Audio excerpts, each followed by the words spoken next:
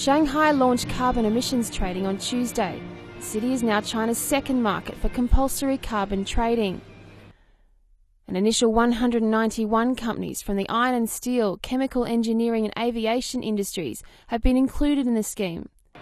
Under the trading program, companies which create more than their fair share of emissions will be able to buy unused quotas on the market from companies who pollute less. Quotas for 2013 to 2015 have already been allocated to the companies. The market is based in the Shanghai Environment and Energy Exchange.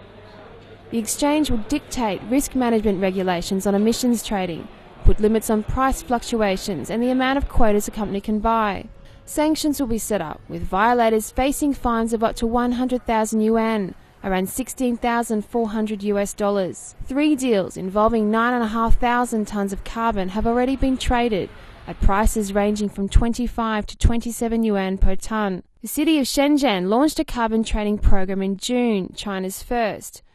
China has pledged to reduce 2005 carbon dioxide emissions by 40 to 50% per unit of GDP by 2020.